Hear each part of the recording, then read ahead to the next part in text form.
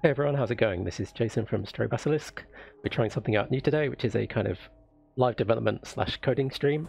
I'm going to be working on, from scratch, working on a little kind of R&D or proof of concept for something for the Steamhounds project, and kind of walking you through it from scratch.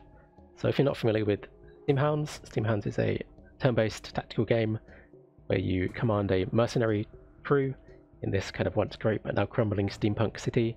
It's kind of a mix between a JRPG style game and a turn-based, grid-based combat game.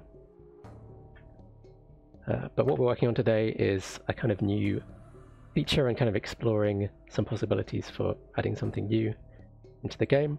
What this all revolves around is a kind of cool ink spill map effect. So to kind of explain the context and what this is all about.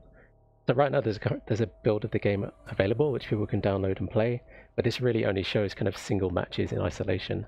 And we've been doing a lot of work behind the scenes on both the broader kind of multiplayer progression and also the single player campaign. And a big part of both of those is the idea of a city map, which shows the territory of the various in-game factions and is kind of dynamic and changes over time in response to either what you're doing on your single player campaign or what all of the players in the community are doing in the kind of multiplayer side of the game.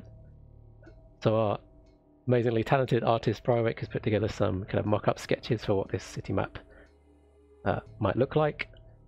I guess you get the picture, right? It's going to be a kind of map sitting on your desk with the kind of layout of the city drawn out there, and you can kind of get a sense here of having this idea of kind of city blocks and neighborhoods which are owned by different factions, and having some way to kind of indicate which faction owns which bit of territory at any given point in time, and to be able to kind of represent that in a cool visual way. So we explored a few different alternatives for this, and one thing which we're really leaning towards and we think seems pretty interesting is the concept of using ink spills to represent the territory of the various factions. So this is a mock-up which Brywik did for us. I think probably spilling some real ink on pages to kind of figure out how this kind of should look. She also put together some other kind of examples like this which we can take a look at.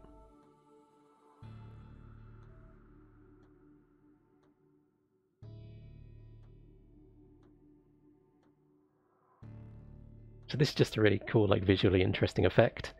And it also already has a kind of map-like quality, right? Like this could be a coastline or like a mountain range or something. I think it works quite well to indicate the borders between different territories. You also get this interesting effect where two of these colors kind of butt up against each other, and the way the paint interacts create this cool kind of blending and this cool kind of fringy border, which kind of visually represents the the turmoil and the conflict as people are fighting over this territory along these borders. So I think it really fits, and it really fits in with the kind of visual aesthetic. I'll show you another kind of mock-up. Here's an idea of what a piece of the map might look like. And we're going to be looking to kind of overlay these colors to kind of, you could imagine this broken up into little territory blocks and areas and have these kind of colored differently in a smooth kind of dynamic looking way based on the territory. So what we're going to try and do today, kind of from scratch, is to reproduce this kind of visual effect in a kind of dynamically so that we can overlay this over a map and have it fill in the territories however we like, and have it generate a somewhat realistic looking ink effect kind of over the top of that. So the tool I'm going to be using to do this today is something called processing. So this is kind of like an R&D proof of concept project, so really I could use whatever, there's any number of tools I could use to do this. I could write a shader or write some code in some other language or framework, but I like processing because it's pretty much the quickest way I know of to start fiddling around with pixels and images and get stuff on the screen like super quickly.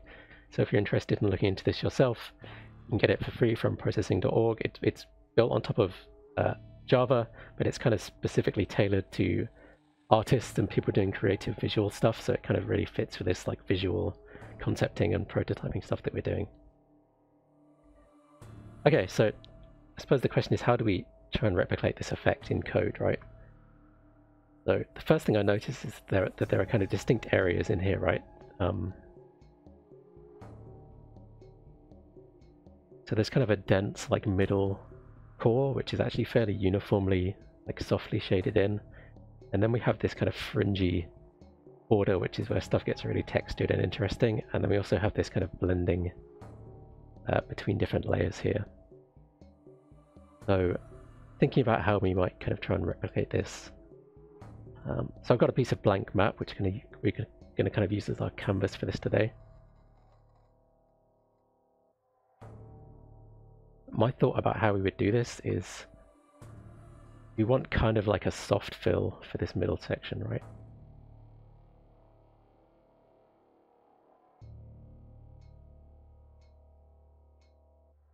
It should be easy enough for us to kind of generate something like this, like a soft fill in the middle. Obviously this kind of totally obscures what's beneath it, so we can play with blending modes maybe to get this to look more realistic. My instinct is to go with multiply because I think that's how paint works. Yeah, that kind of looks like a stain on the page, right? But then the slightly more tricky bit perhaps is how we create these textured fringy edges. And I think the approach I'm going to take is to use an actual image of an ink spill and kind of sample it and use it as like a brush or a stamp to kind of place somewhat randomly around these edges, and I think that might be able to kind of replicate that texture for us. So going back to some of these examples, I really like this one as a really good representative example of what these kind of watercolor inky spills look like. Okay, here we go. My thought is, okay, can we just take this? First of all, let's try and make it the same color as the other kind of ink we were working with. Let's colorize this to that yellowy orangey color.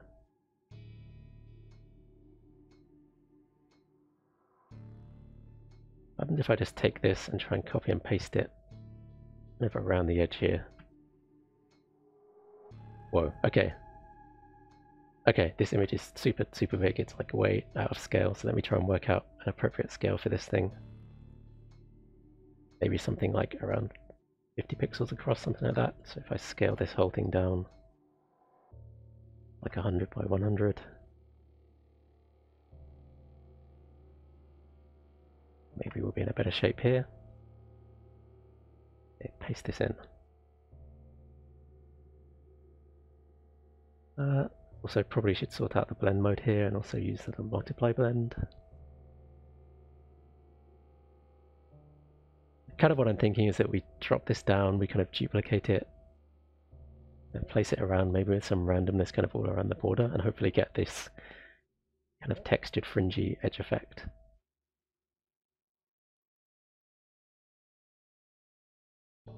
I think this is promising. Like there's a couple of things that immediately stand out as potential problems. First of all, these all look kind of exactly the same and super uniform. So maybe one thing we could try is like randomly rotate this around slightly. We would break up some of that uniformity, whatever the word is, and have it look a bit more organic, and then with a bit of jittering around other positions, maybe we can make something that works out.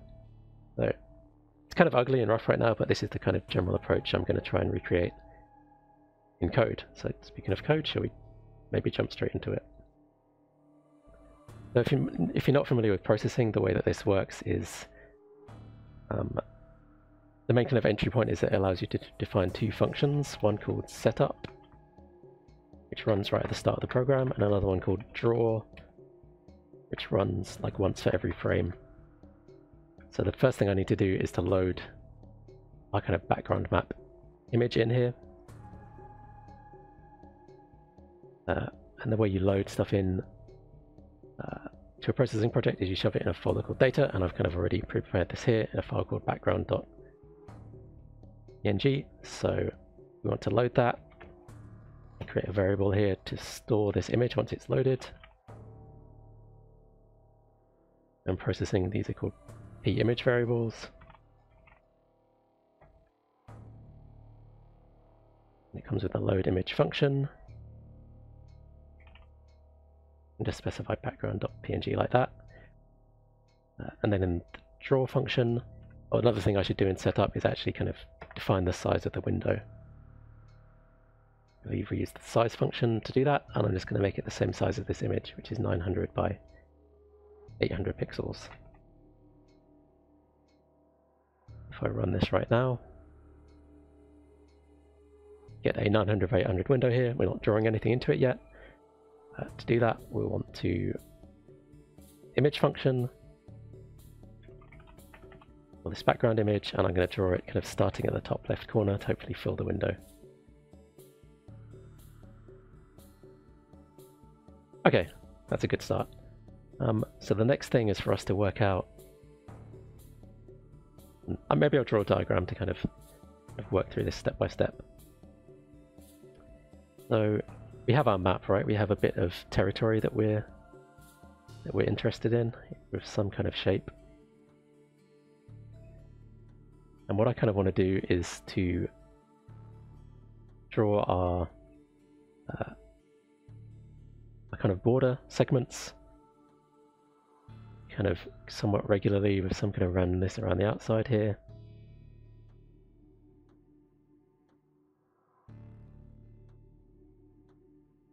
And then to draw another image, maybe like a softer kind of brush kind of variation of this, more like uniformly kind of throughout the center to kind of give it that soft fill effect. I think I'll start with this in a bit because it seems a bit simpler to do.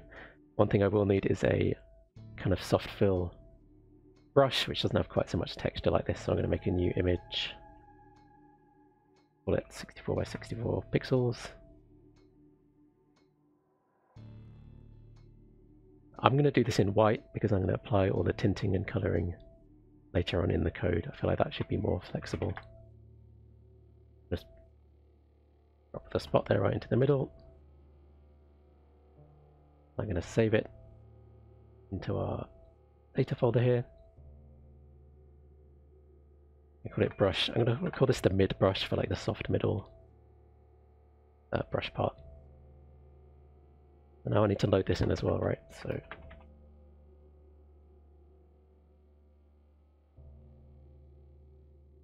brush. Can't type today.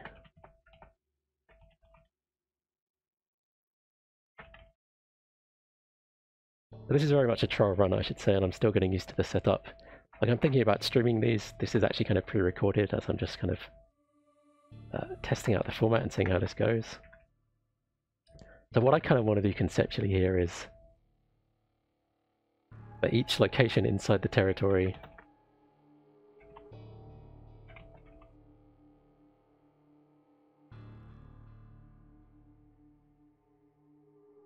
I want to, you know, draw my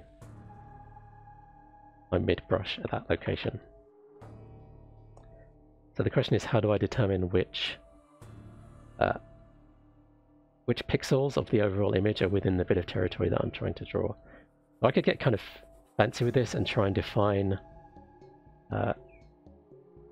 define this shape here using lines and geometry and use some sort of calculation to figure out if a given point is inside this polygon or not. What I'm actually going to do is something a bit more hacky and cheap, which is to create a mask image which kind of just provides this for me. So with a white brush, all I'm going to do is fill in my image editor, this whole area.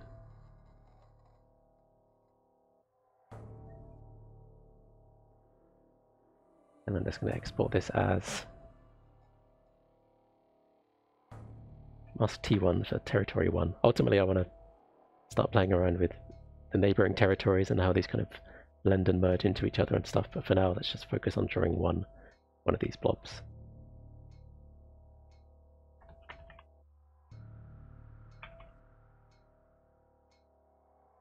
Load this in now.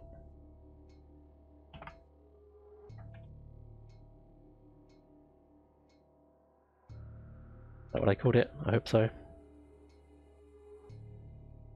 Yep, there we go. So what I'm going to do essentially to kind of implement this concept here is that I'm going to loop through every pixel in the entire image. So starting from x equals 0, all the way up to the width.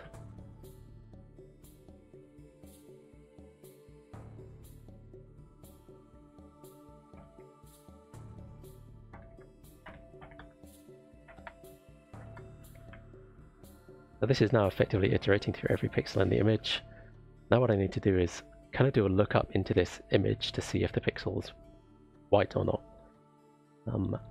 So I happen to know that in order to access the kind of raw pixel data of an image in processing, I need to use a function called... Actually, let's check the documentation to make sure I'm exactly right about this. Okay, yeah, so there's a function called load pixels. The way this works is you have an image loaded.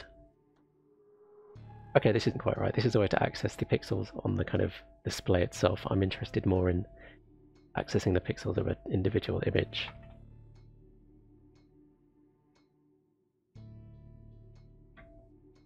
Let's dig into the documentation a bit more. Oh, misclick there.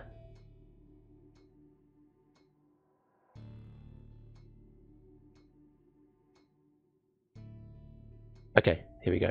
So I call the load image function load pixels function on the image, and then I can access this pixels array to kind of get raw access to the pixels there. So that's what I want, I think. So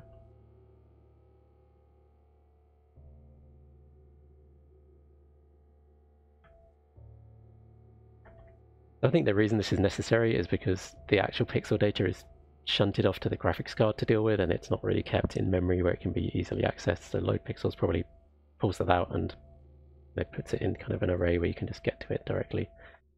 When you do load pixels, you should then let it know that you're done fiddling with the pixels at the end of it. Okay. So now I need to kind of read the value out of the pixel. If you look at our mask image, it's kind of a transparent image, so I said I drew this in white here, I'm actually just going to check the alpha value. So transparent, fully transparent is going to be alpha of 0, and opaque is going to be alpha of 255, and I'm just going to say if the alpha for a pixel is greater than 0, then we'll consider it to be part of this territory.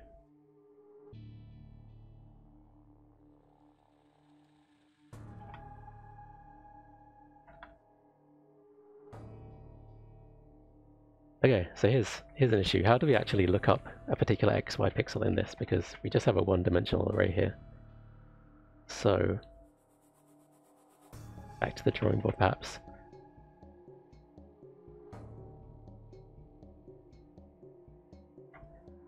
But generally the way an image is stored in a computer's memory is kind of as a grid of pixels, as you might expect.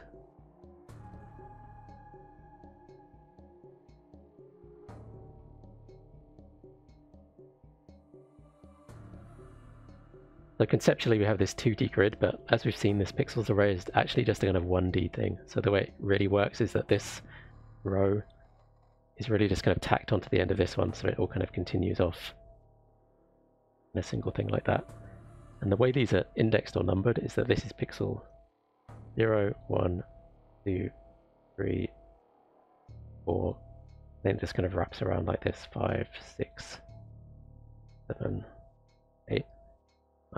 So the question is, given an x and y coordinate, how do we know the index of that pixel kind of within this array? So we can tell that as x increases, that index just goes up, right? So if its y is 0 and x is 3, then it's this pixel here and its index is just 3. But every time we go down a row, every time y increases by 1, we actually step up by 5, right? So this image is 5 pixels wide, and in the x equals 0 column, we go from like 0, 5, 10, 15, and so on. It turns out that the kind of formula you need to derive the pixels index from its x and y is x plus y times width. This is a super common thing which you often see in any kind of image processing application. Yep, so I'm just going to kind of plug that in here.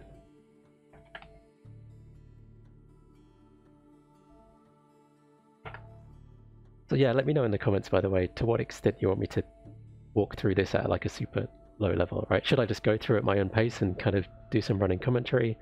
Would you like me to kind of explain this kind of thing as I go, or really take it slow and be kind of tutorial style? Let me know what you'd prefer me to do there. Right, processing gives us a handy function to Okay, and okay, there's another issue here, which is that the red, green, blue, and alpha values of this pixel are kind of packed into this single integer. So we actually need to, these are packed in like a bitwise fashion. So a certain number of bits of this integer are allocated to red, some to green, some to blue, and some to alpha. But processing gives us a handy kind of convenient set of functions to unpack those and pull those back out.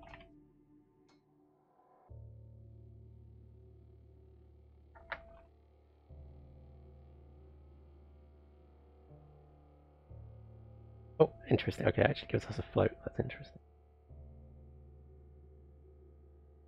Basically what I want to say is if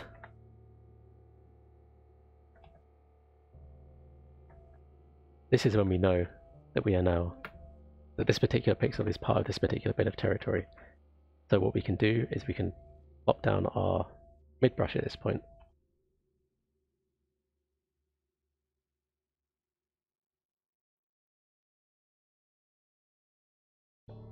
Okay, take a look at what this looks like. I know this is actually going to be a hot mess, but we will fix this in the next couple of steps. Okay, there we go. So we've got something here. It's managed to fill in that image for us.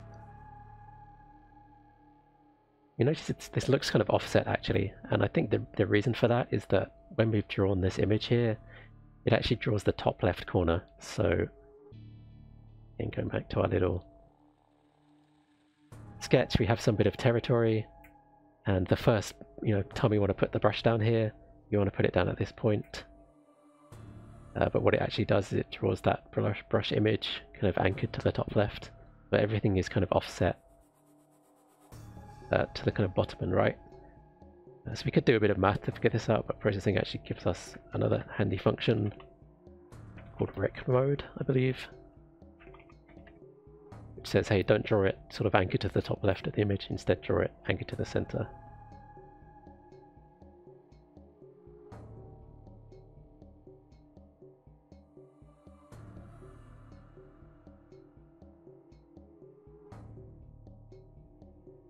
Okay, that's not quite working as I expected. Maybe it's image mode.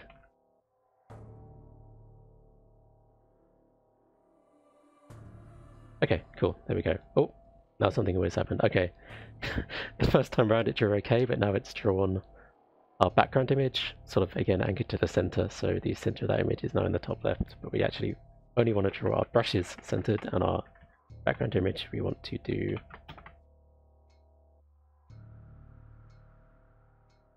sort of anchored to its corner as we'd expect. Okay, cool. We've now got kind of coverage of this area, which is nice. One thing we noticed, this is white and it's also super dense. What I think I will do is I will kind of specify a color up here.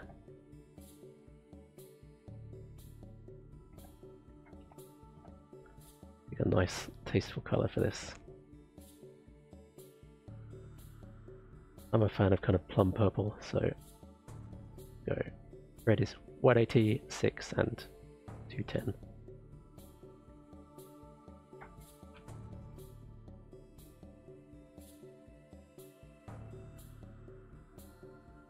Let's also throw in alpha here.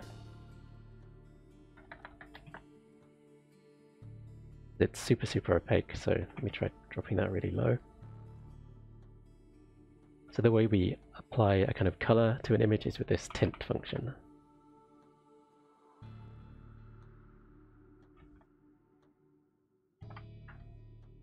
Okay, let's check how this looks now. Okay, better. Okay, we've got the same issue again where this tint is being carried over to the next run-through draw, and it's also tinting our background image, so we're getting a weird effect there. So we want to just draw a background image at kind of full white at full alpha. Okay, nice. So even though our alpha is, what, 10, this is still like super opaque. Let's try dropping the alpha even lower.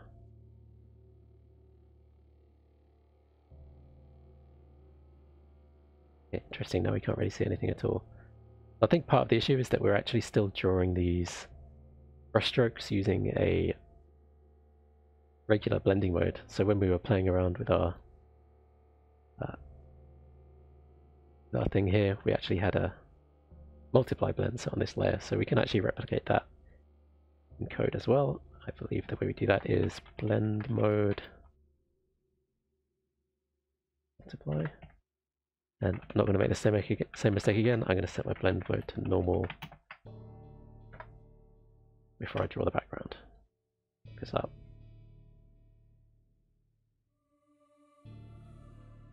Ooh, okay, this is super ugly. So logically, what's going on here? Okay, I think what's happening is that we're effectively drawing our little blobs here. I put one in. It had what, an alpha of like 10. Then we drew another one like immediately next to it. And another one immediately next to that. And these quickly begin to like layer and compound on top of each other. And then multiply and multiply and multiply. I feel like what we actually want to do is kind of draw all these into one layer in one go and then multiply that over the top of our background as a kind of second pass, if that makes sense. And the way we do that in processing is to use something called a render target. Basically, we want to draw our color effect to a separate kind of off-screen texture and then draw that over our background all at once in a single operation with a kind of, and that'll make the blending work as we kind of hope and expect it to. So, processing, how do we create a separate render target?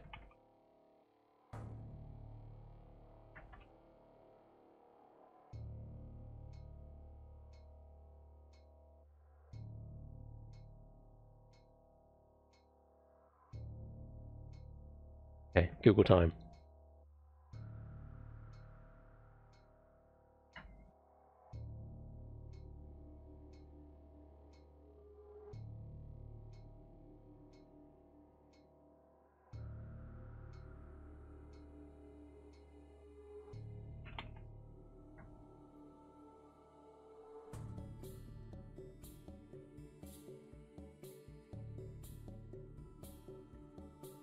Okay, looks like here's how we do it. We use this create graphics function, and then it gives us another kind of surface we can draw to. We can do a load of stuff in the separate texture, and then we can finally kind of draw that to screen. So we use this create graphics function to do that. Cool.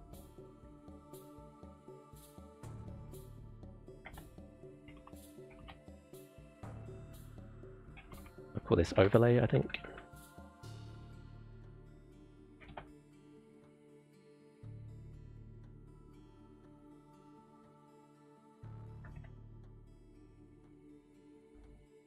Okay.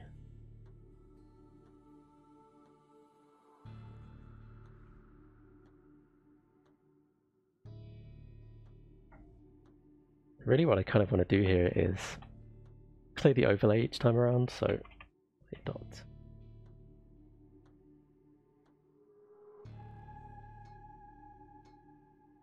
And then instead of drawing directly to the screen here, I actually want to draw to the overlay.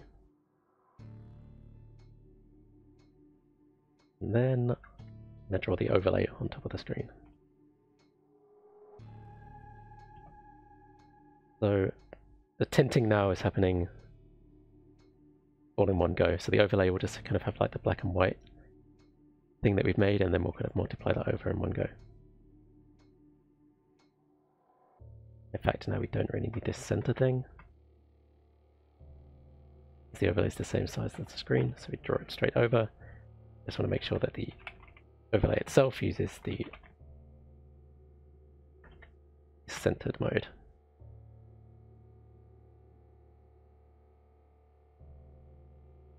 Oh, what's the problem here?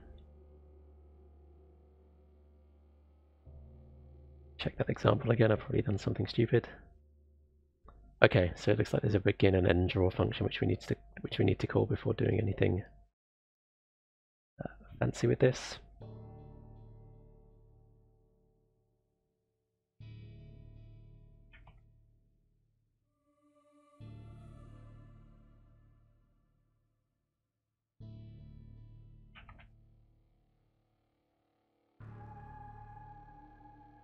Hopefully it likes this better. Ooh, okay. You may not be able to see it here on the stream, but there's actually a very faint kind of pinky purple overlay here.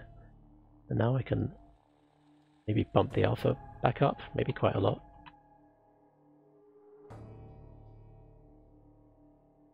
Cool, okay, so we're getting this kind of middle area, and it's kind of blended smoothly, and we've got soft edges, and it's not kind of obscuring the lines and stuff behind it, which is good. One thing that still bothers me is that, okay, let's go back to our reference images of some real ink. These are not like totally uniform, and right now we're drawing this, for every single pixel which is part of the territory, we're drawing this overlay. What we actually might want to consider is having a bit of random variation by only drawing it with a certain probability, so it's not like quite as insanely dense. The kind of cheap way to do that is just to use this random function.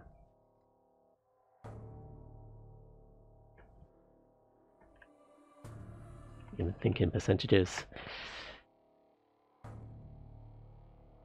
So maybe, you know, maybe only like a 10% chance that we actually draw this.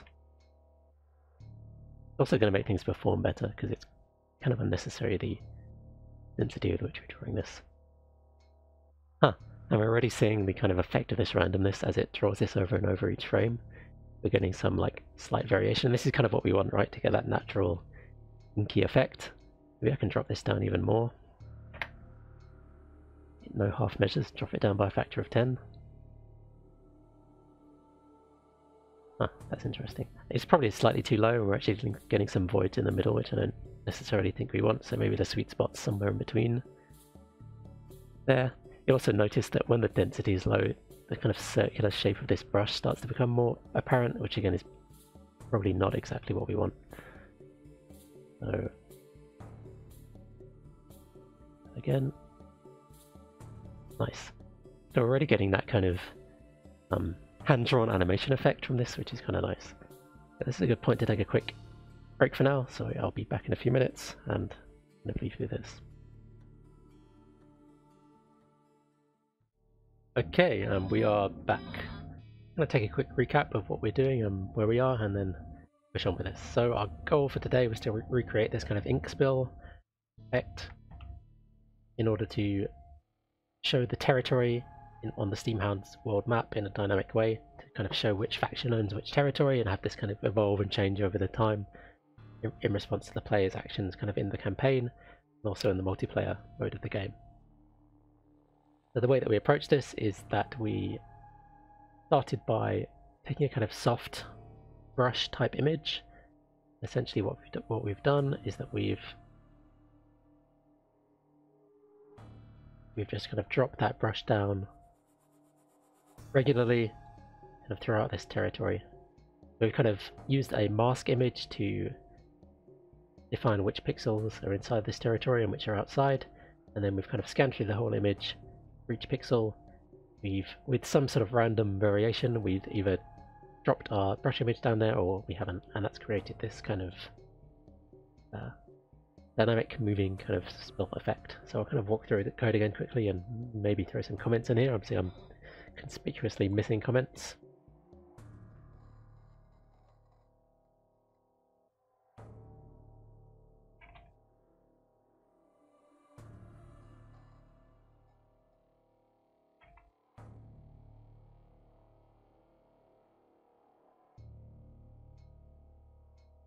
Sorry for the U in colour, I am British. Man, it becomes incredibly annoying in programming because every programming language, of course, spells colour without a U. So it's kind of corrupting my brain.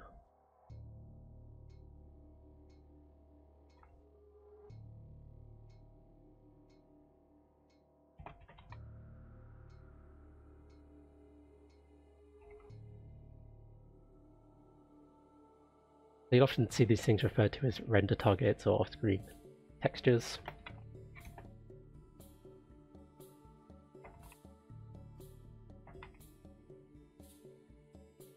Okay.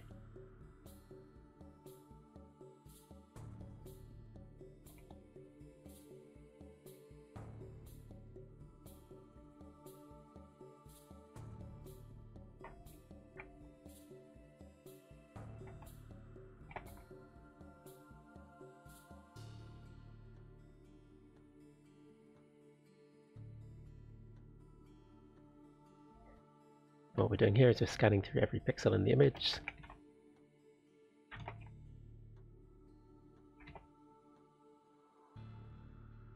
And then we're using this mask to determine whether this particular pixel is part of the territory or not.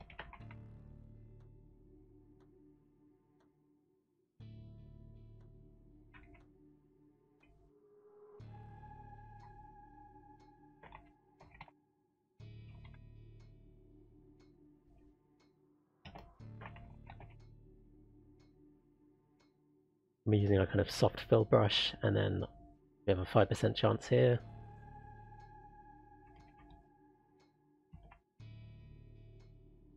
Let me just plop down our brush. This is kind of like cleanup stuff that processing just makes us do because we've been fiddling with pixels and drawing to this off-screen texture. And then this is where we actually draw the overlay on top with this multiply blend tinted to the color that we wanted for our territory.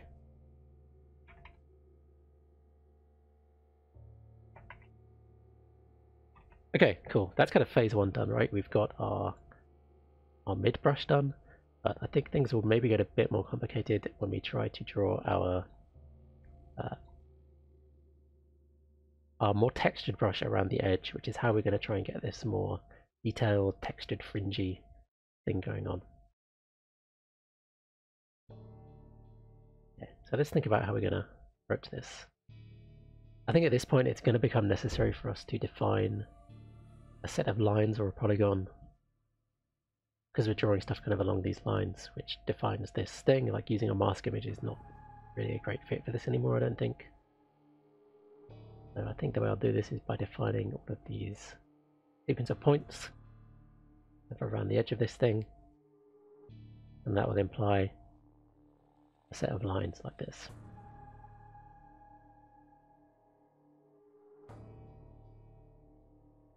Okay, and that's going to be a bit of boring data entry stuff. I kind of need to get these coordinates into my processing sketch here.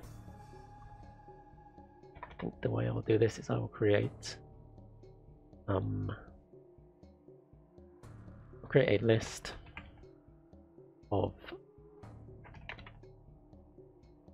the processing gives you this p vector, which is like an xyz coordinate. We only really care about x and y in this case, but I'm going to use it in any case.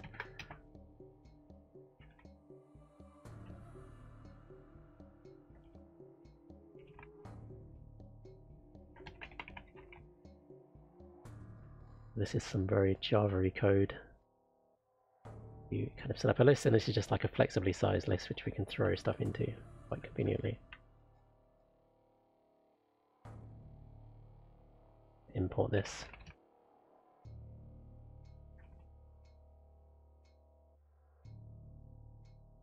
Weirdly, it seems like it had already imported array list, but not standard list. It's kind of odd. If we don't have any errors here. Okay, still working. Now let's kind of populate our list with a set of points which represent these kind of nodes here around the edge.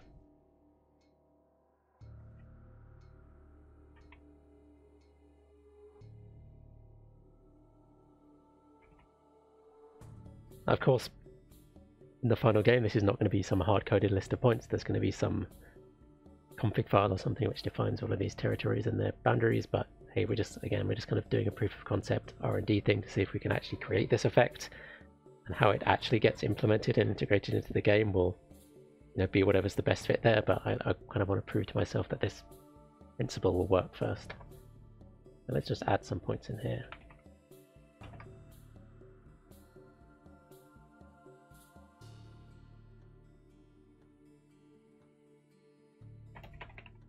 I don't remember how you initialize a vector in processing. So what are our coordinates here?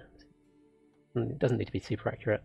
So down here it's going to show the coordinates as I hover around 121 by 106. I don't care about z, I'm just going to set it to 0. We've got 1, 2, 3, 4, 5, 6 points. 1, 6 is by 4 by 2, 3.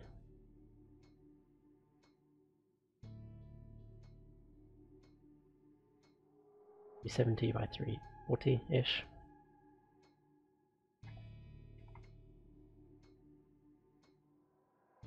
.342 by 388.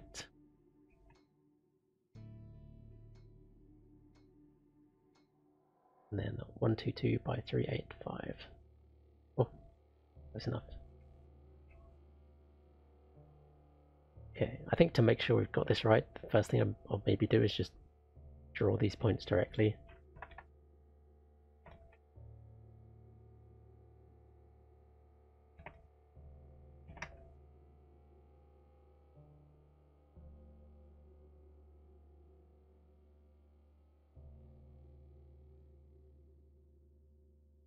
A little circle at each point. 5x5 thing.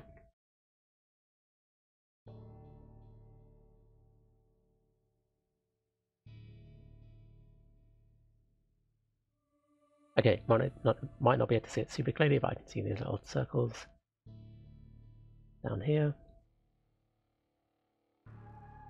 And I want to think about the lines kind of connecting these. First I'll make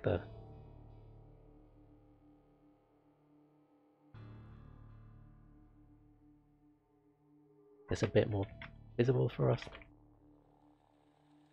It's going to be debug drawing stuff, so maybe even create a little flag so we can toggle this on and off.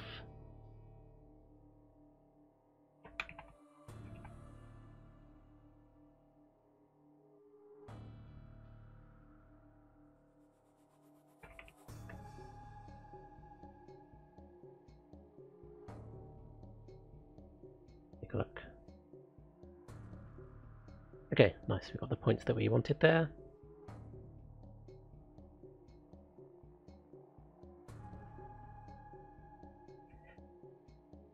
And then we kind of need to now turn this list of points into a set of lines, because as we're kind of walking along these, putting down our textured brush, we're going to need to do these line by line. So if you think about how these points define a set of lines, we have point 0 here, point 1, point 2, 3, 4, 5, and 0, 1 is a line, 1, 2 is a line, 2, 3 is a line, 3, 4 is a line, 4, 5 is a line, and then 5, 0 is also a line. I kind of want to consider these a pair of points at a time and kind of loop through them in that way. So a way to do this is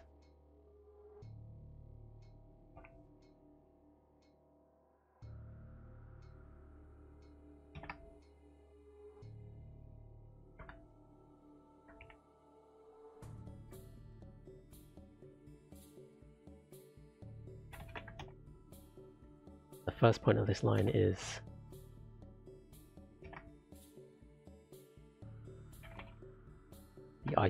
the ith point, if you like.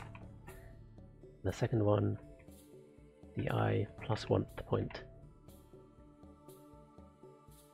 And what we want to do is draw a line from e1.x, 1.y to e2.x, y. Now, anticipating this is probably going to throw an error, but we'll kind of figure out why in a second. Okay.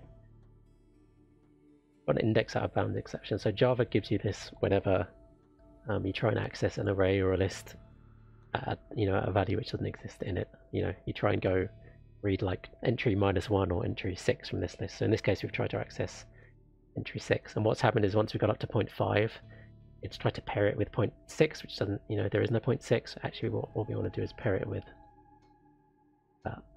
point 0. So one way to get around this is to could have a bit of conditional logic. We could also use modulus to do this for us. So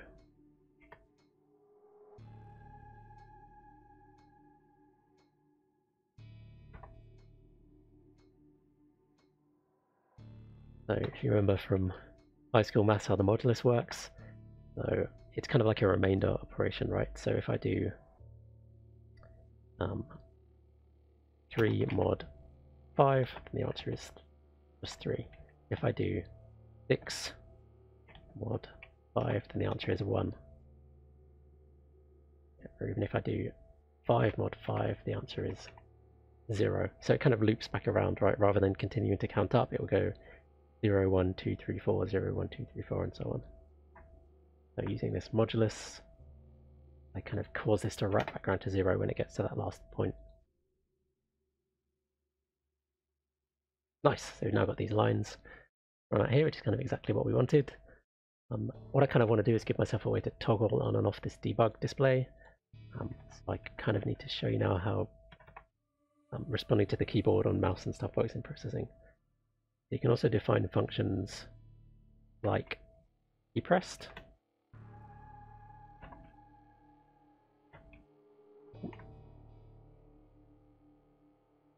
Weird autocorrect stuff there. I kind of want to say is if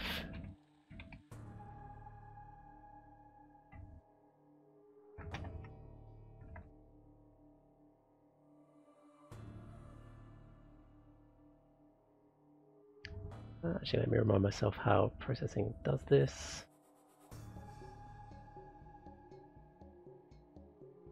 How do you work out which key it is?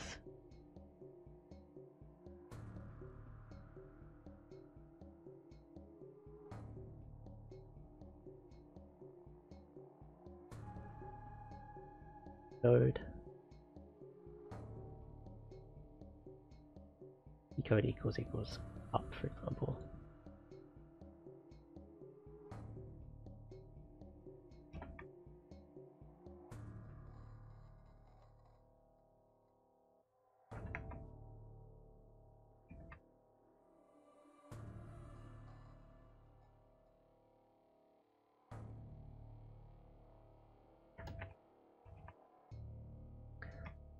Actually, you know what? I think the way this works is kind of weird, but it compares it against the actual character.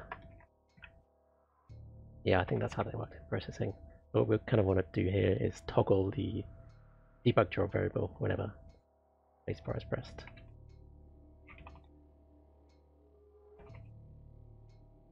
We use the old classic trick of debug draw is equal to not debug draw, or the inverse of debug draw, to toggle that. Now I can press space and toggle that debug draw on and off. Nice. Okay, so now let's get to placing our border brush around this edge. And the way I kind of want to do this is to kind of walk around this. Actually, I'm going to screenshot this. It's going to be useful for our mock-up.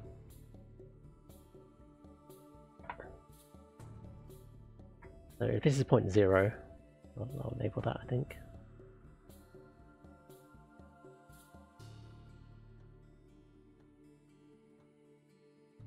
What I want to do is kind of walk all the way around this border, and then kind of similarly to how I had a random chance to drop down this mid brush with the border brush, I'm going to do the same thing. So, you know, we'll step along at a certain rate, and then at each point we'll randomly decide to draw the brush. Maybe we'll throw some other randomness in there, like rotating or offsetting it slightly or scaling it or something like that.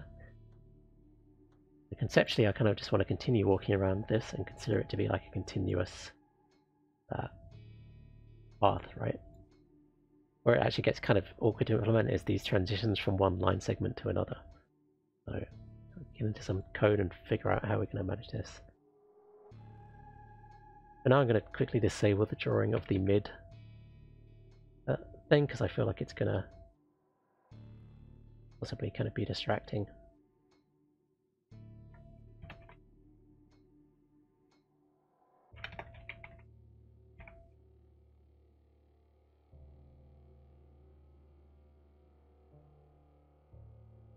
How are we going to do this? I'm not going to be too worried about doing this in the most efficient way, because yeah, this is just a proof of concept. Performance is not really an issue.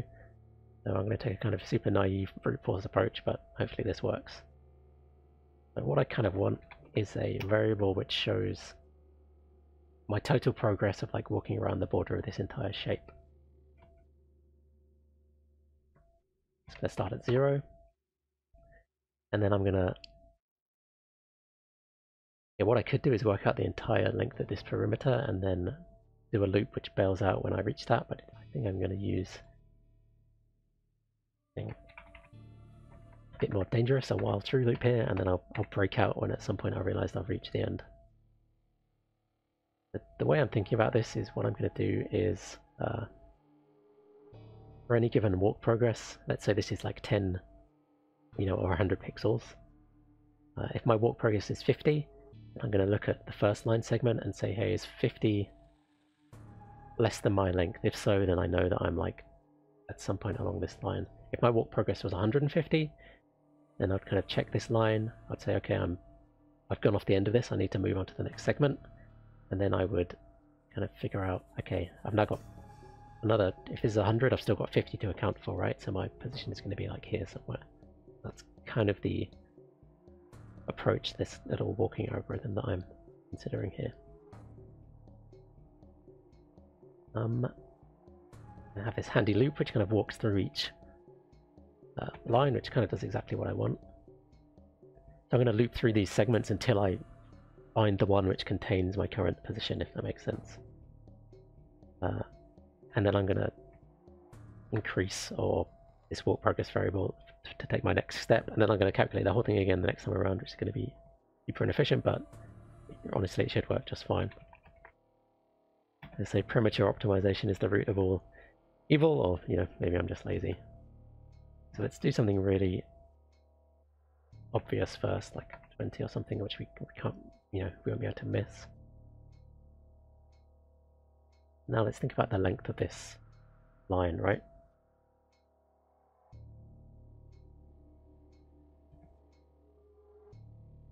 Wonder if there's a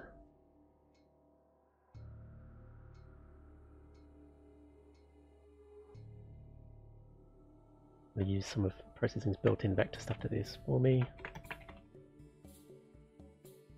Find the difference between these vectors.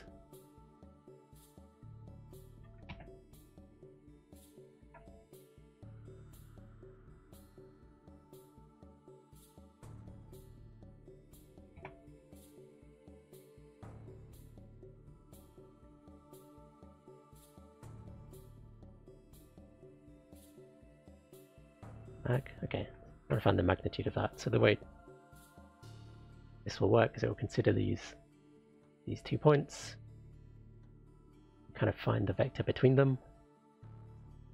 In this case, it's going to be a horizontal. Let's consider this a bit more an interesting case. Going between these, it's going to kind of subtract them to find the vector between them, and then it's just going to, the magnitude will just give me the length of this whole vector, which is the length of the segment that I'm currently on. Should work just fine.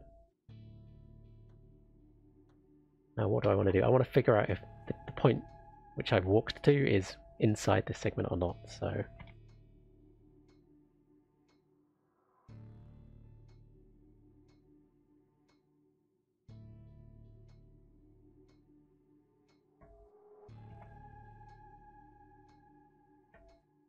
at this point I know that the point I've walked to is kind of inside this current segment here. I just realized something else here, which is that when I get to what happens if this isn't true, right? If I need to move on to the next segment, what I kind of need to do is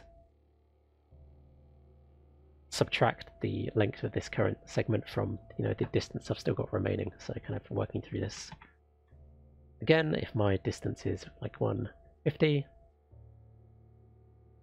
this is like 100, and this is 200 long. Then I'll look at this first segment, I'll say, hey, the point I'm trying to walk to is 150, my length is 100. Is it within the segment? No, I need to move on to the next one, but then I need to kind of subtract the 100, because I know I've actually only got 50 remaining for the next segment to kind of account for. The way I'm going to do that is to create another variable.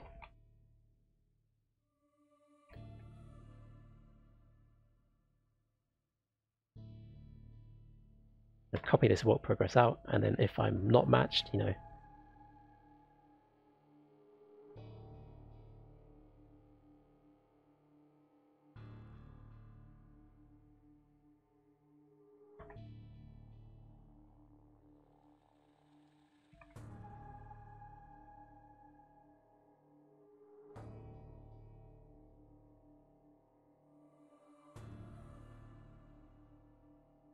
Okay, well, let's do what I want. I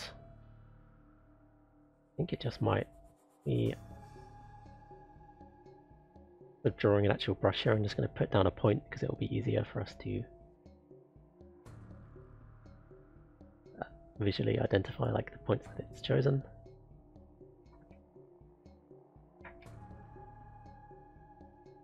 Okay, there's another issue here of like where exactly do we draw this point, which I'll figure out in a second. Okay.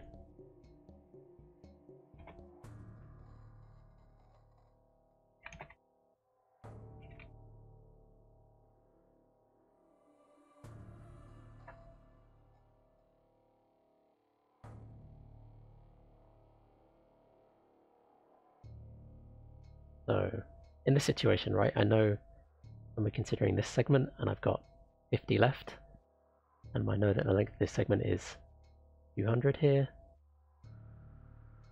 Basically, I need to account for the fact that 50 is like a quarter of the way through this segment. So in order to find out where that point is exactly, I would take the start point and then add 25% of this length to kind of work out where exactly my point lands. And I've got halfway here at this point, right, by finding the vector from one point to the other. I'm actually going to save this off.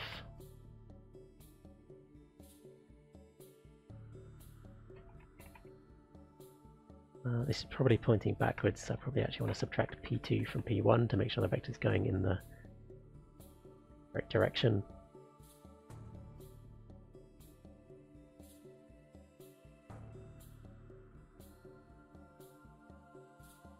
So already, I will say there's loads of optimizations I could make, like I'm doing magnitude. I could be comparing square magnitudes and not having to deal with square roots and stuff. If it runs super slow, I may make a couple of those optimizations, but if not, I mean, this is kind of going to get the job done. Also, I'm walking all the way through the path for every single point that I'm trying to reach along this, like, the main walk, which is kind of redundant as well, but okay, no big issue there.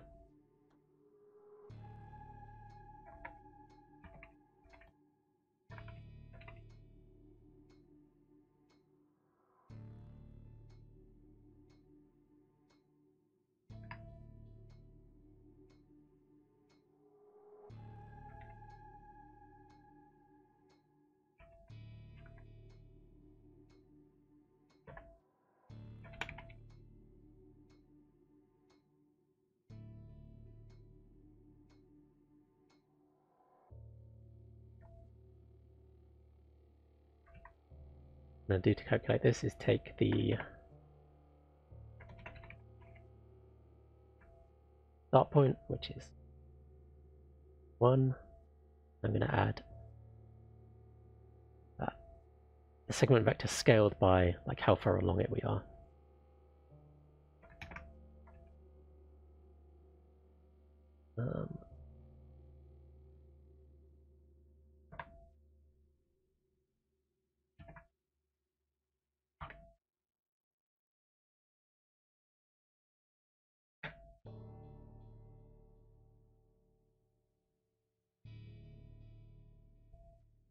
Okay. I mean, when you write this much code in one go without running, it's almost never going to work first time, so let's see how close we got.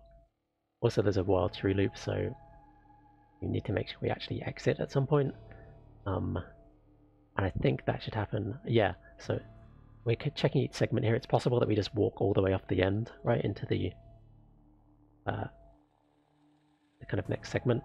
So in fact, if we get through the end of this loop, let's have a boolean here.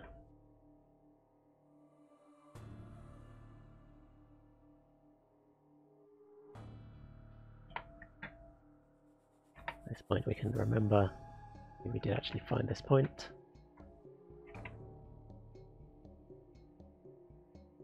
And we can say at this point, if we found the point, I'm going to continue stepping along our walk a little bit. Otherwise, we've completed the walk, right? Because we've gone off the end of the last segment, basically. So that's when we can finally get out of our endless while loop.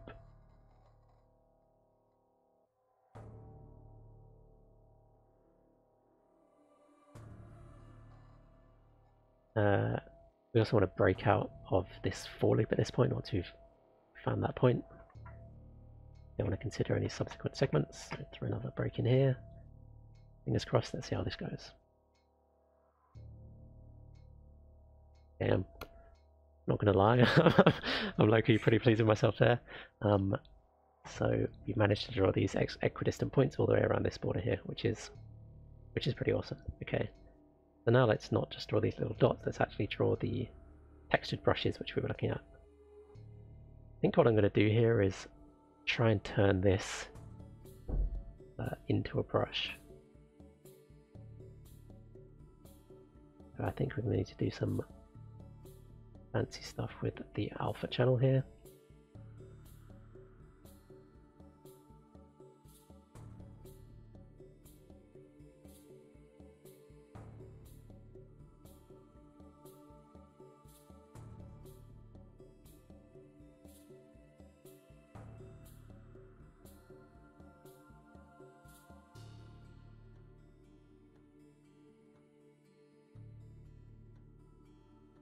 I don't really see this. Let's play around with the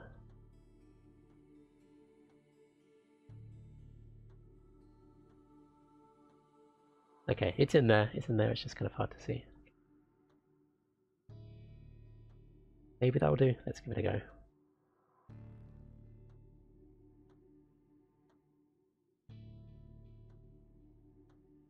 It's a border brush.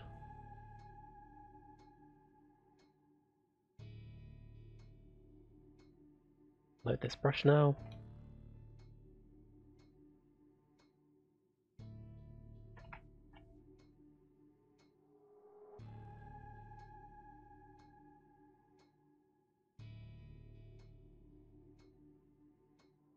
We'll leave our mid brush off so we can focus on this particular thing that we're working on.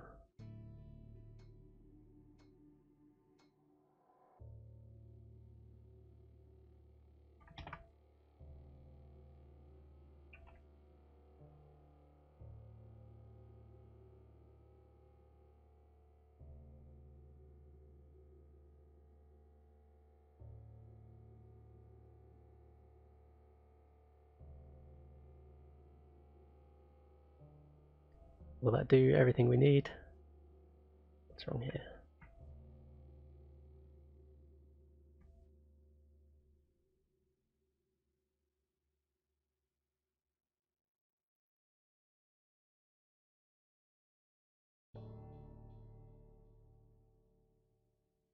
Okay, we've definitely got something here. Yeah, you can see this is like super uniform, kind of super obvious.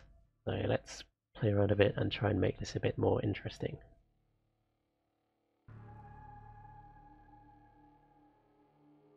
One thing we could do is try and maybe, okay, we've got a few magic numbers here like this 20, let's pull some of this stuff out into variables so we can play around with it a bit more.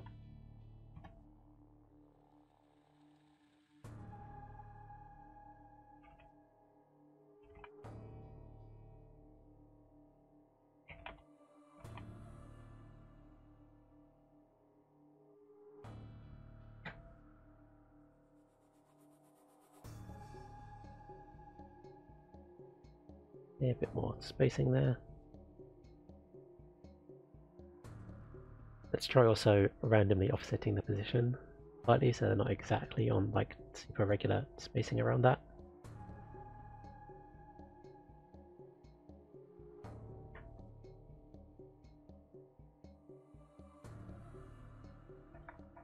We call this like jitter maybe.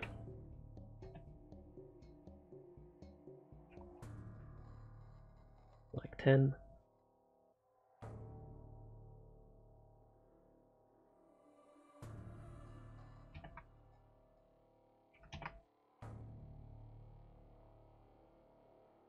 Offset this by some randomness. There's more fancy ways we can do this. This is kind of randomness almost in a... Ooh, interesting.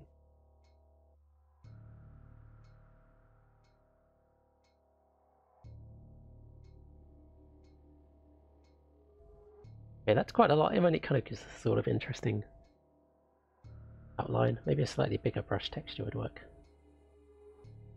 So we can tune this down slightly.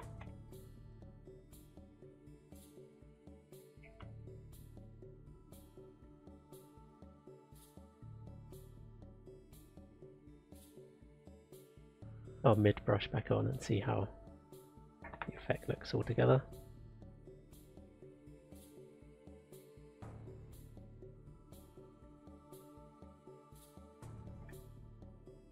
Yeah, I've just screenshotted that so we can take a look at it in more detail. It's a bit of texture around the edge. It still looks rather soft though, I would say. Or is there something we can do to make that a bit harder? If you remember, the original image from this was like super super large, and we scaled it down. And when we scaled it down, I think we probably lost a lot of the high frequency details and the kind of sharpness. And we can maybe play around with some sharpening features and stuff like that.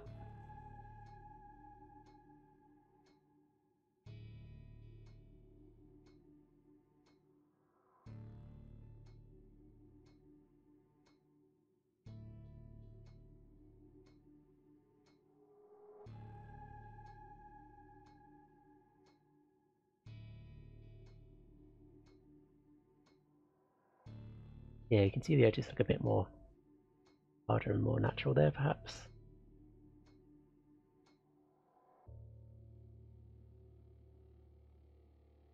What might also work is just for this to be larger. We scaled this down to 100 by 100. Let's try back to our crazy big image. Maybe having that being like almost twice as big.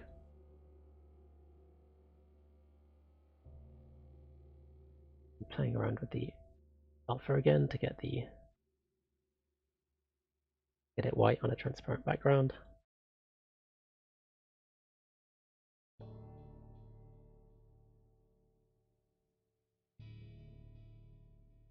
That looks interesting.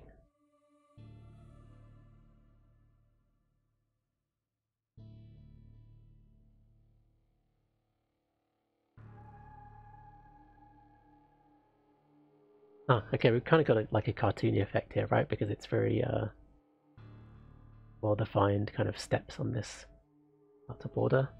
We can tweak that a bit more to be a bit less extreme.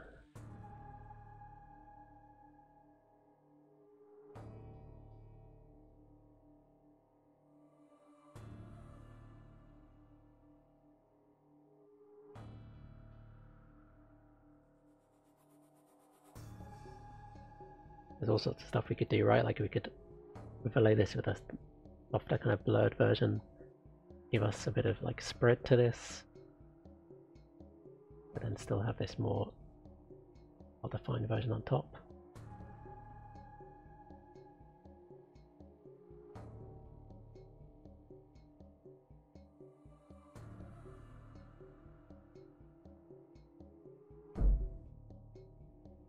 We're kind of getting to the point now where this is very much like an artistic thing, and having an artist actually produce some custom brushes for this purpose I think would give us kind of nicer results. There is a weird effect, I don't know if the video compression is anything you see this, but there's this kind of speckly thing around the outside. I suspect that's because this image probably contains, merge this down, probably contains some stray pixels around the edge. You kind of just clean that stuff out.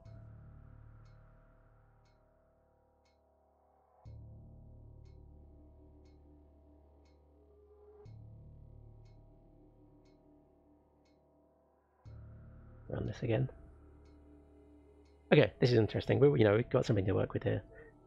Maybe the next thing to try is to add another territory here with a different color and try and see how these things blend together on the fringe. Because if you remember, there's this kind of cool effect here, which was specifically something we were hoping to replicate.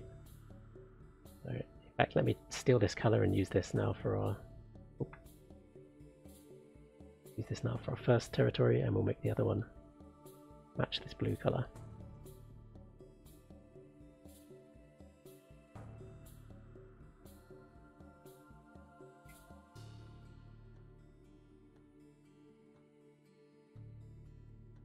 Okay, so we're getting to a point now where I'm going to be adding a second territory, so a lot of these free floating variables I've got out here now really deserve to be packaged out into their own structures or classes or something. So I think maybe a good next step for me to clean this up a bit is to create a class to contain this.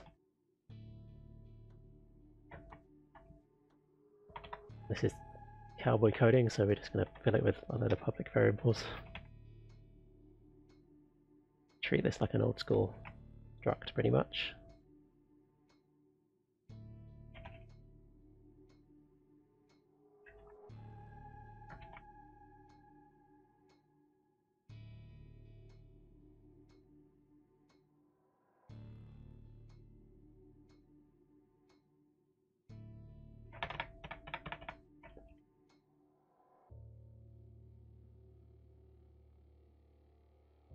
Let's have the border points.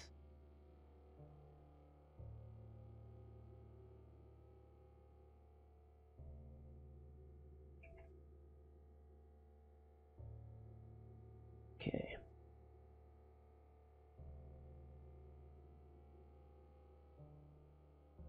I'll get rid of a load of this stuff here and move it into some extra objects here. Let's just make a list of these.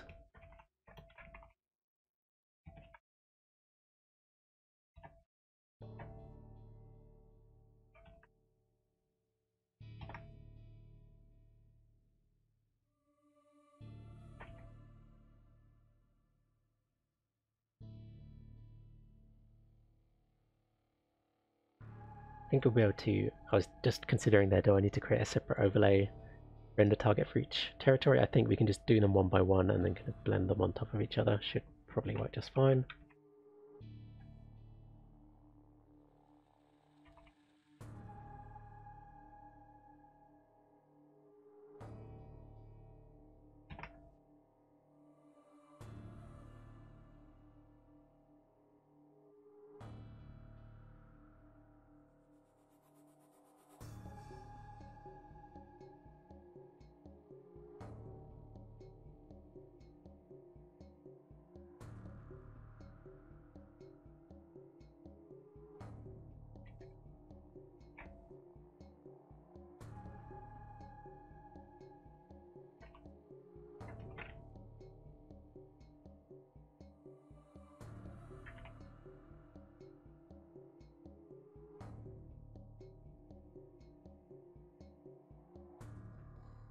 First territory. We'll do the second.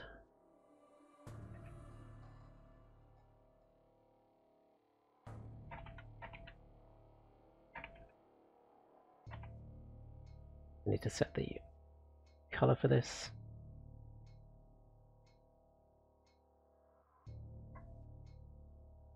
Based on that other color from the image, I believe it is bluey color.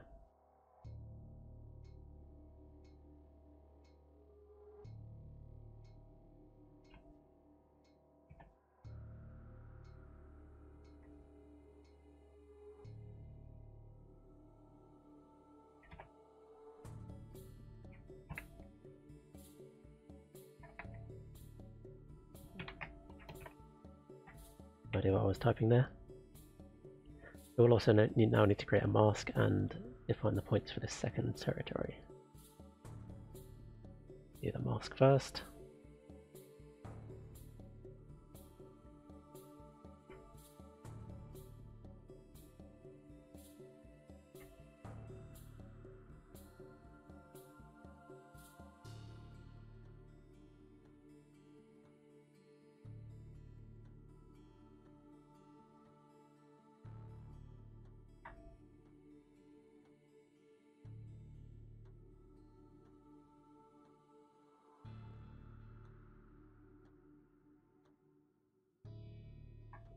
That as a separate image. You need to do the fairly laborious task of noting down the coordinates of all these points again.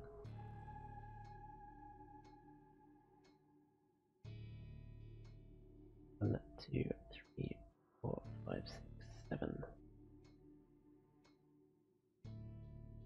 That. Let's see my.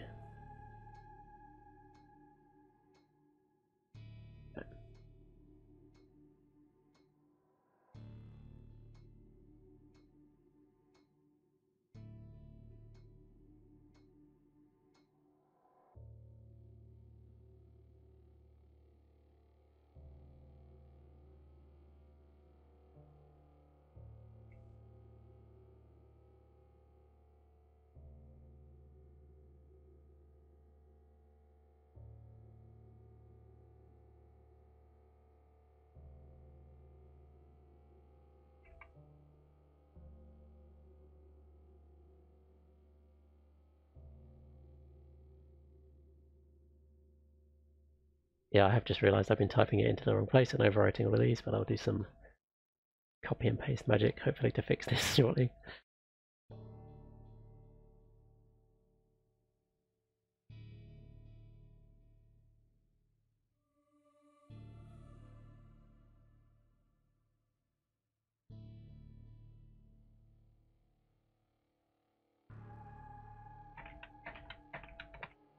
Thank God for undo, eh? 1, 2, 3.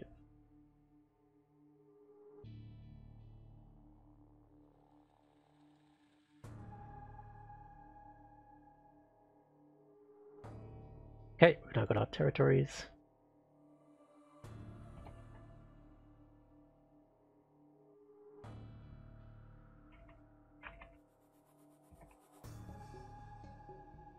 And now we just need to tweak our code here to kind of repeat this whole process for each territory. So maybe now's a good time to pull this out into a function.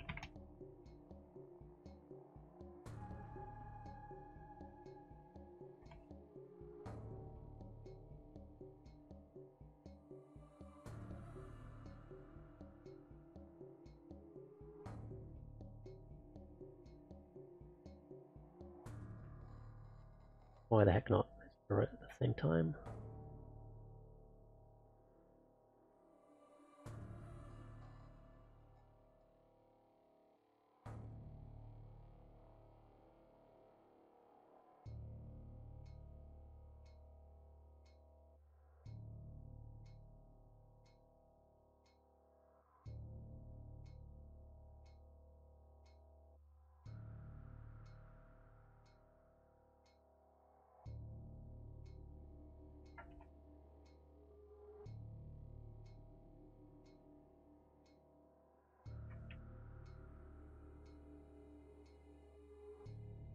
Already do some comments here.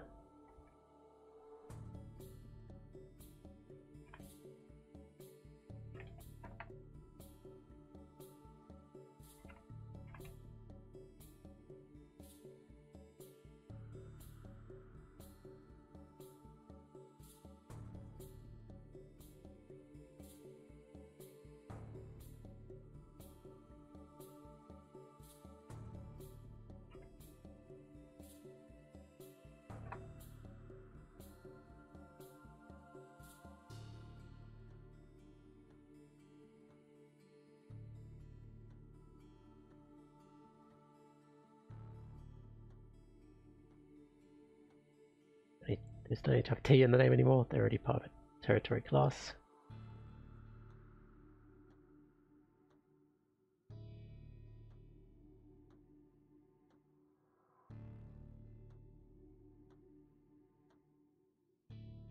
Okay, maybe this debug drawing should run separately.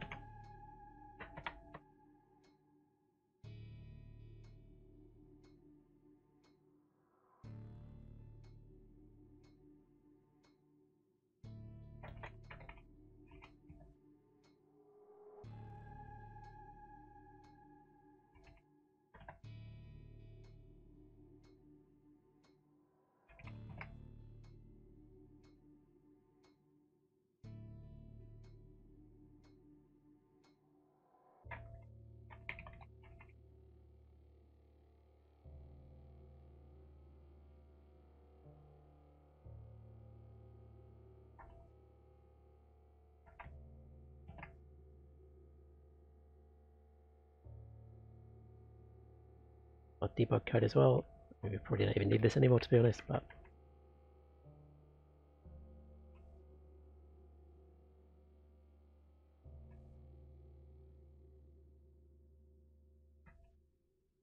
yeah.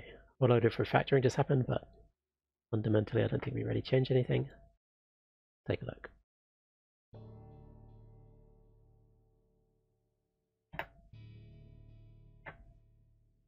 Draw, interesting, okay.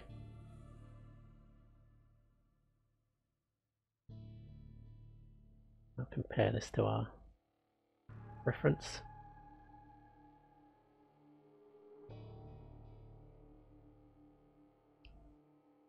Okay, so what have we got right? So we've got this kind of, the saturation seems pretty low. I can probably just tweak the alpha to improve that. We are getting the right color on these fringes, right? They're blending to make this kind of purple color. Again, I think if I bump up the alpha of these, it may result in a more rich and saturated border there. We could probably play around as well with trying to make this fringy area a little bit thinner. The way to do that, I think, would be to a couple of ways I can think of. So we could make our border brush smaller so that they overlap less. We could define our points like slightly inside this area so that it doesn't spill out quite so far. But you know, I think for the most part we've achieved mostly what we'd like to here. Let's try and get a couple of these tweaks in. Full alpha, how does that look?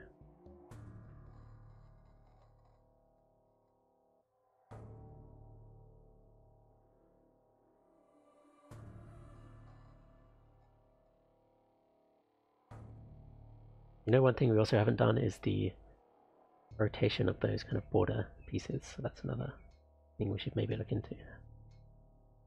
How do we achieve that?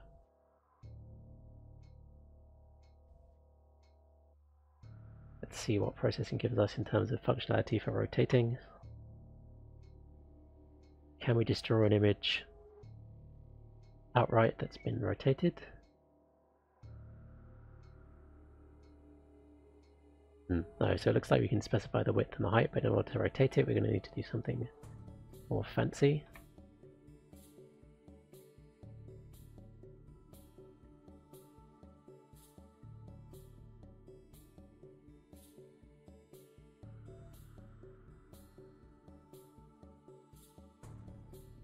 Okay, so it looks like in order to get this to work, so I'm anticipating, right, that if we may run into some issues with origins and stuff like that. So if, for example, we're trying to draw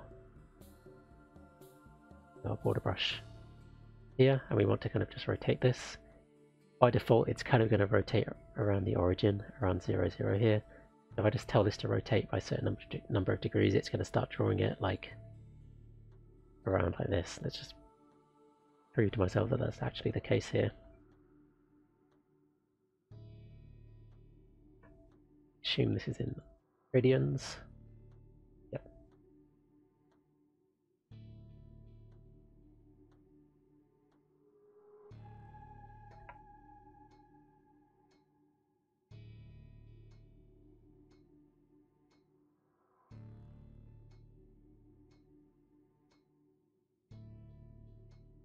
Oh, in fact, I need to just do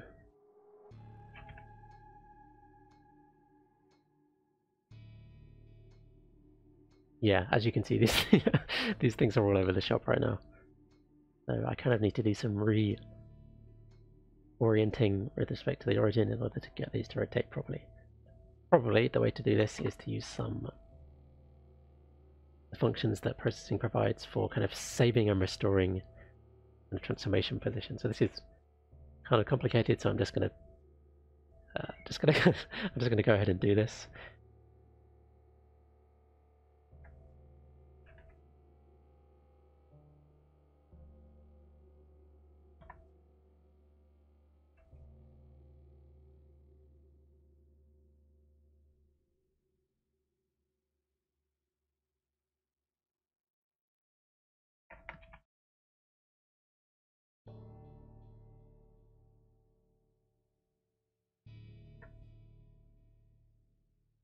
Assuming this works, I'll then explain exactly what's happening here afterwards.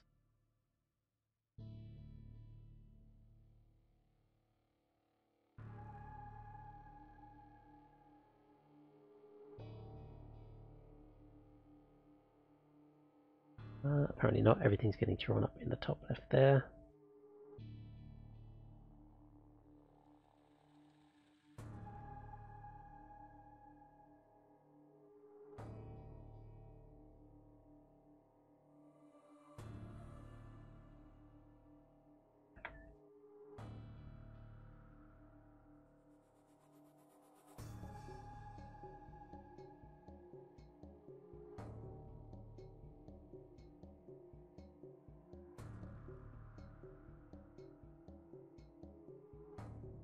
Ready to rotate.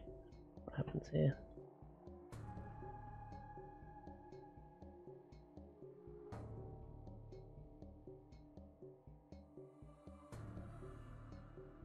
Missing something here. I'm sure people are screaming at the screen right now.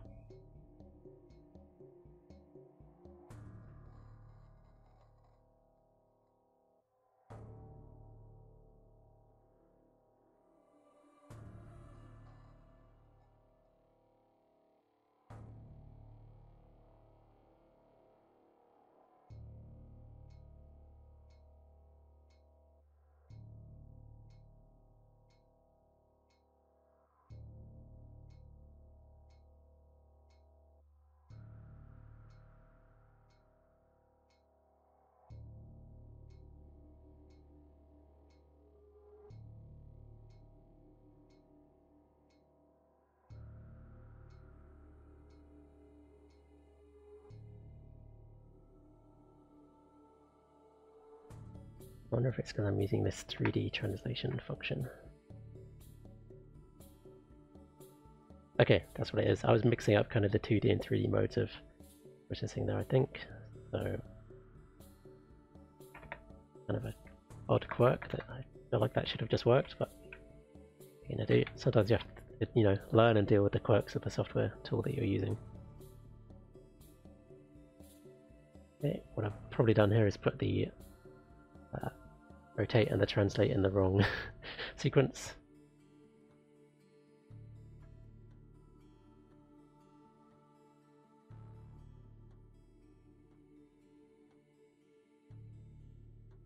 Okay, there we go, that looks better. So what have I just done there? So actually what I've done is I've used some kind of matrix operations here to achieve the effect of rotating this brush image every time I've drawn it by a random amount, because the draw image function by default doesn't really allow you to specify a rotation. I go back to our original thing here. What I've done effectively is we wanted to draw a brush here but have it rotated, so I've used this function to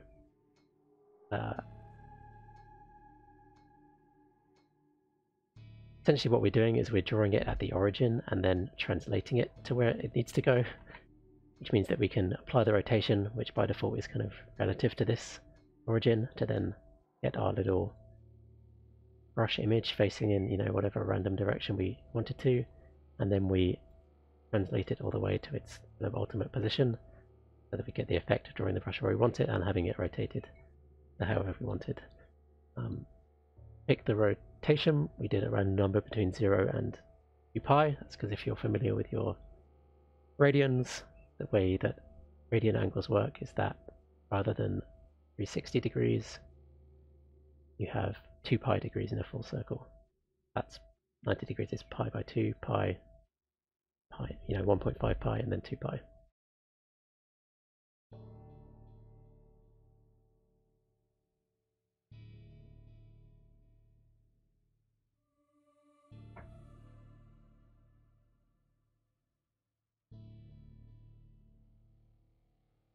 Okay, so I think at this point we're about ready to stop. We've kind of achieved this effect, and right now it's just a case of tweaking these variables. There are a few ways you could extend this if any of you feel like playing around with this yourselves. I think a really obvious one is right now we only have one image each for the middle brush and for the border brush. You can instead have a whole set of these, like different variant brushes, and kind of every time you plop one down you randomly pick one from a set, which gives you a whole load of more variation built in. You know, some of these could be softer, some of these could be harder and more textured, and I think that would really allow you to push the effect a lot further in terms of, you know, artistic creative control and ultimately realism, if that's what you're going for. But its basic principle, I think, has kind of proved itself out as something which could work. Yeah. Thanks everyone for watching, and I will say goodbye until next time.